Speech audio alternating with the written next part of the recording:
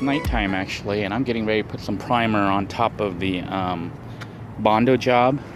I'm actually currently at Walmart, believe it or not. You might be wondering why I'm painting at night, and the reason is actually pretty simple. You see how there's exposed pieces of metal here where I sanded? If I don't cover this up, within a day, rust will form again. The moisture, you know how you have condensation in the middle of the night, water collects, like dew collects on grass and stuff? Well, it also collects on your car. And that's water, which is moisture, which will start the rusting process. So what I'm going to do is wipe everything down real quick. I'm not even going to mask things off. I'm just going to use this rag, my old USPS shirt, and just cover up sections and spray paint primer. I'm not even using automotive primer because this whole job was done cheap, on the cheap. I went and got this cheap Walmart primer for like $1.64 or $1.65 for one can. And the reason for getting this is it's cheap. They have automotive primer, but they tend to run like $6. So this is only like, you know, less than $2. And I'm going cheap with this because I don't really care too much. I'm just trying to protect it from rusting further. So let me go ahead and lay down the shirt and start painting. All right, I put my shirt here to help protect overspray, and I got the can. And I'm gonna really shake this stuff up.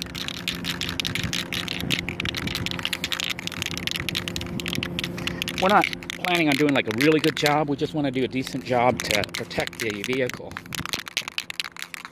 So I got it shaken up now, and I'm just gonna spray lightly.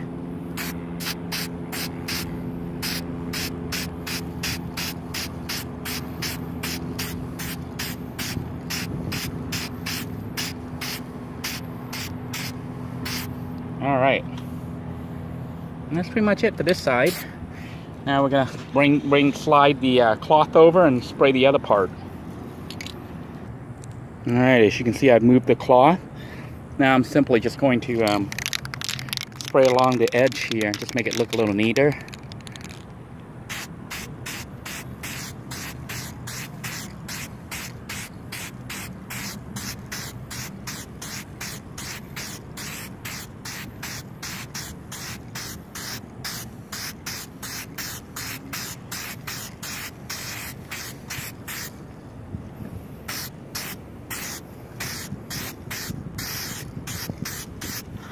All right, and time to move the cloth a little bit further down. There we go. That already look better. I'm gonna move the cloth and then finish up this side over here. All right, we just slid the shirt down a little bit. I'm gonna spray up under here to make sure I get on the lip. See all the exposed metal we're trying to cover up.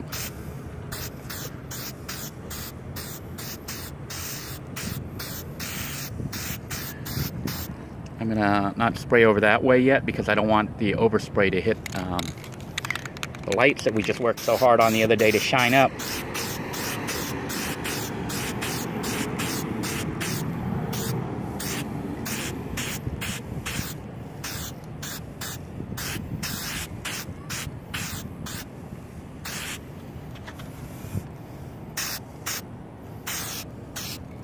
All right.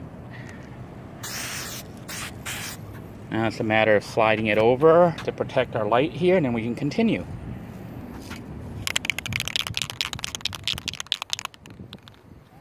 Spray this side.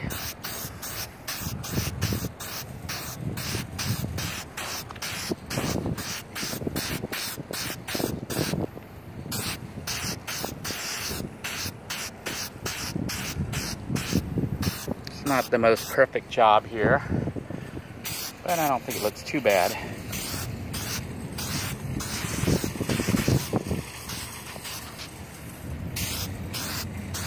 Especially considering how little money we're actually using. Now I'm gonna lift up the hood and spray up underneath as well. That's a little bit of overspray here, but it's not too bad. I don't really care. The main idea is to cover this up so that it doesn't rust. We're trying to prevent the rust from forming. So I think we're going to be all right here.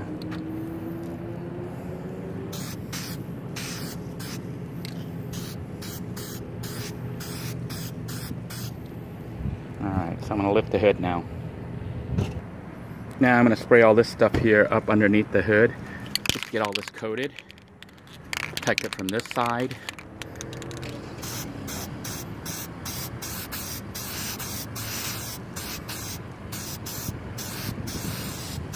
Notice I'm trying to make sure there's no other cars right near me here, because I don't want overspray hitting other people's cars. So I doubt this is going to affect anyone's car from this distance. So I made sure I was in a spot all by myself here.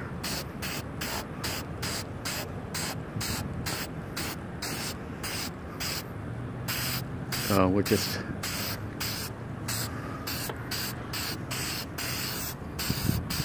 spraying underneath here to coat this area. And I think it's looking good. Let's look at that. Try to protect it from rust getting in there.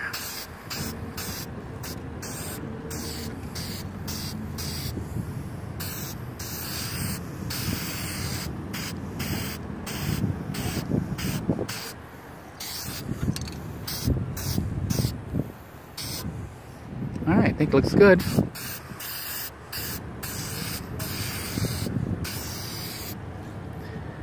Now it's a matter of doing the back side and trying not to get paint everywhere. My biggest concern with doing this rear portion was getting paint all over my lights and stuff. So I've got it lifted up right now, and I have my shirt going across the window, the glass, because I don't want to paint the glass, obviously.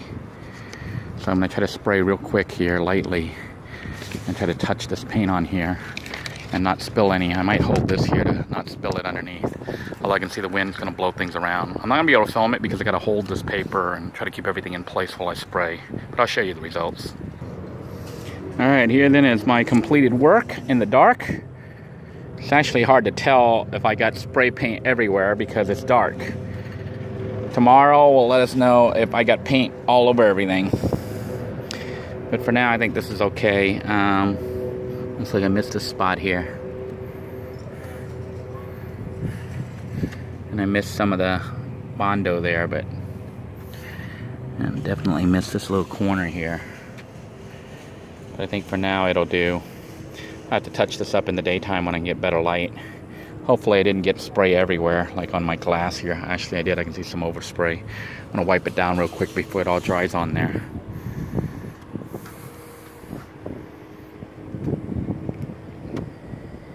Our semi-finished product. We've got the hood patched. It doesn't look perfect, but it doesn't look too bad. At least there's no more holes. And now all I need to do is just paint it.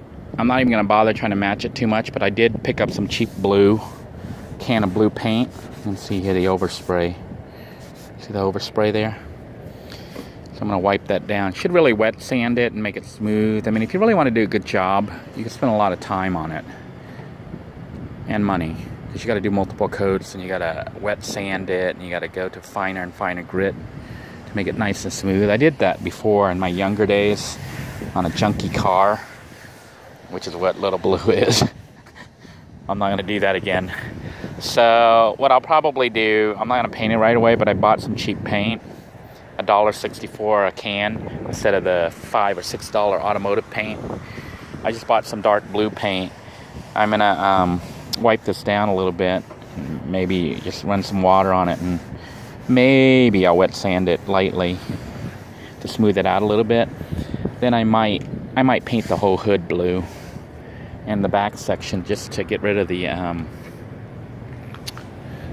primer, because having the primer on my vehicle makes it really stand out, and this is the kind of stuff that could draw the police to you. If you're trying to be stealth, you really don't want something like this sticking out. Like when it looks like it's half painted, the police tend to, you know, spot it, and other people do. It makes your vehicle stand out, basically. You don't want your vehicle standing out from other vehicles.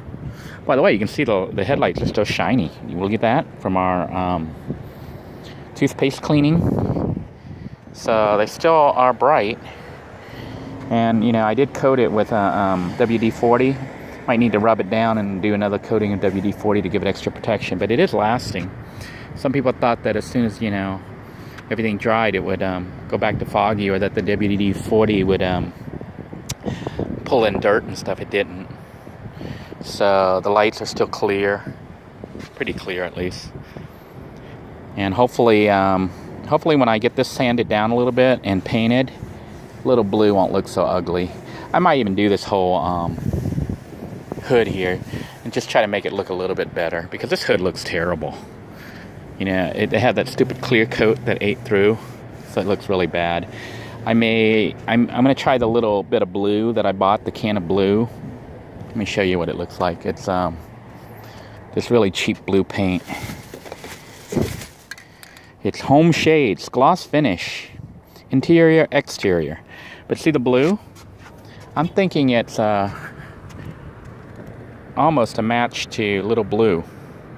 It's a little bit lighter. Just a tad bit lighter. But a lot better than this chipping stuff. So I mean, the real way to do this would be to take off the hood, or to tape everything off and make it look really nice. You know? And if I was more motivated, and this vehicle didn't have 320,000 miles plus on it, and all sorts of issues, I might do that. But I'm just trying to keep Little Blue running long enough to, you know, until I can get some money saved up to get another vehicle. So I don't want to sink too much time or money into it. But I may spray it with this blue just to see what it looks like, and show you guys if you're curious as to what a spray can paint job looks like on this thing. We might do the hood, because the hood's the part with the worst chipping. And if it actually looks good, I might even paint the whole vehicle with the stuff. I figure I'd probably do it for about, what, 10 or 20 cans. And the vehicle would be this blue, you know, with the white roof from the Cool Seal. Maybe we'll do that. I don't know. We'll see. Until next time, everybody, I hope your day's going well. Thank you for tuning in. Please give this video a thumbs up, share, and subscribe. It is the next morning, and we're gonna do a really quick paint job to touch up the blue here. We're not even gonna do it the proper way. Normally you would wet sand all this down and make it really smooth, but you can see the whole hood is all ruined anyways.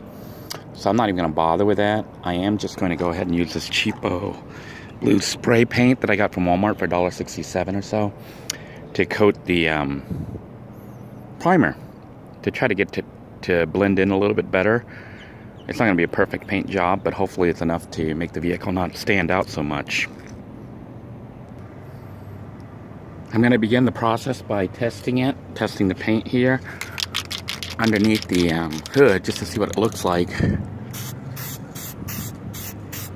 And we can see it is showing up much lighter than the current blue, which is going to be kind of bad. This blue is much lighter than the original blue. Yeah, that's going to stand out like you wouldn't believe. I'm wondering if there's a darker blue that I can get. This blue is so light, it would be just as bright as using the primer and leaving the primer there. I'm not sure I want to go with this blue because they didn't do a very good job of showing the color. Look how light it is. That blue and that blue does not match. Well, maybe it does on the camera, but to my eyes, that blue is way too light. It's a light blue compared to the dark blue of the vehicle. So I don't really want to cover it with this blue. It's too light. I went back inside Walmart just now and decided to get this Rust-Oleum blue. It looks like it's a darker blue, but it still might be a little too light, but it's not as light as the other one. We're going to try to paint it now, and you know, underneath, just to see what it looks like, and hopefully it'll be dark enough. Once again, I'm gonna try underneath just to see what it looks like. And it is still too light, but you know what? Good enough. It's darker than the previous one, so I think it'll do. I'm gonna go with it. I don't have time to do an exact match, so we're gonna go with this and say good enough. But sometimes, you know, good enough is good enough. You don't need it perfect. And in this case, good enough is good enough. So I'm gonna paint the top side now and then call it a day.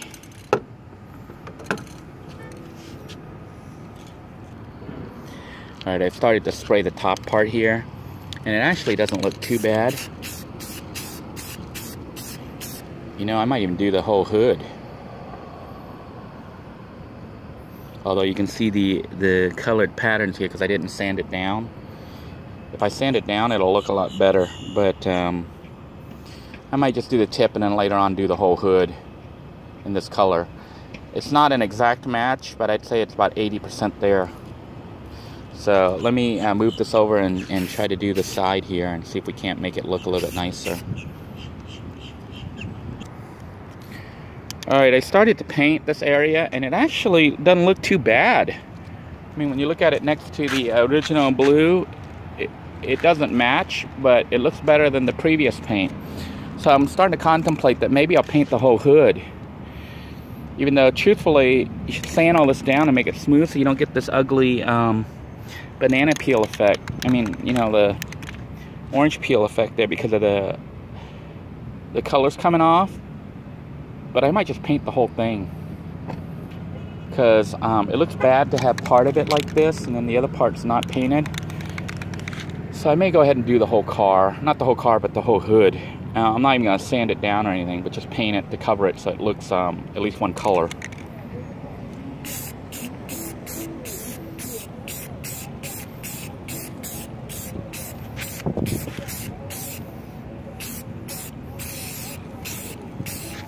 But you can see it actually looks, I think it looks better.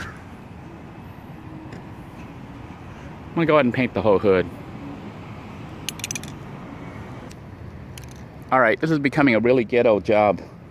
I am going to go ahead and try to paint it right now. I'm not even going to bother masking anything. I'm just sticking the rag underneath. And I'm going to spray the sides and just try to get the whole thing coated so it's all one color. I'm not even going to sand this down. The proper way would be to sand all this down, but I don't want to spend a day or two on it. And I just need it to match so it doesn't stand out so much. So we're going to go ahead and quickly spray everything. Alright, here then is our ghetto paint job. It actually doesn't look too bad. I mean, it stands out. It's not a perfect match, but I think it looks better than having the gray.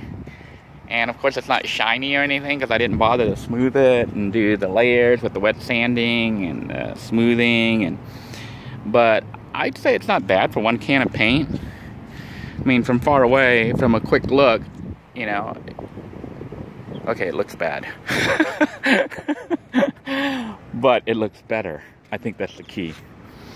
It doesn't look perfect. It doesn't look good. I mean, I could probably paint the whole vehicle this color.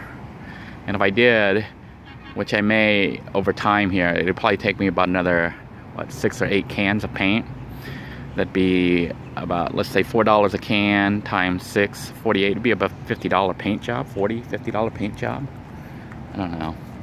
But I'd say it doesn't look too bad. It looks better. Yeah, it does look better.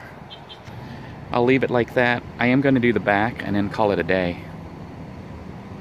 As my son would say, this looks legit. Doesn't it?